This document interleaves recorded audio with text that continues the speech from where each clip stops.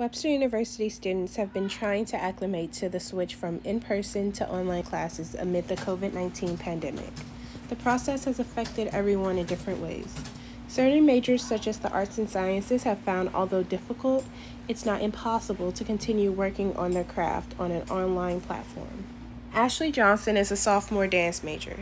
She said although she's not in the studio with her peers, she continues to dance every day. Her days start off with her and her classmates doing warm-ups via Zoom.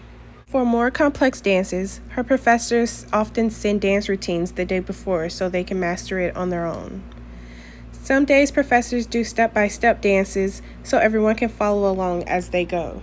Johnson said although it's unfortunate that everything is online, it is a great skill to be able to learn off of video because that often happens in the professional world of dance. Ansley Wan is a part of the conservatory studying wig and makeup design. She said that although this has been a trying time for her mental health, it has also opened up new opportunities for her. She has found time to hone in on her craft and do looks with more precision and detail, something she did not have time for when she was on campus. Wan recently did a project where she transformed herself into each character of the movie The Addams Family. In her spare time, she's picked up a new hobby, crocheting. She has fallen in love with the craft and even sells stuff she makes, such as tops and jewelry. Caleb Berry is a junior biology major. He has expressed his frustrations with the switch to the online platform.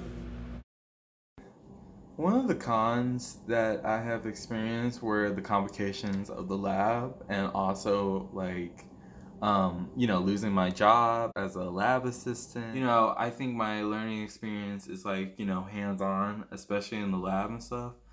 I feel like I remember more, I am able to apply things more when I'm in the lab. It was very hard transitioning from, online to, from face-to-face to online. And it was very hard for me, especially because it was just like all my labs are going to be messed up now.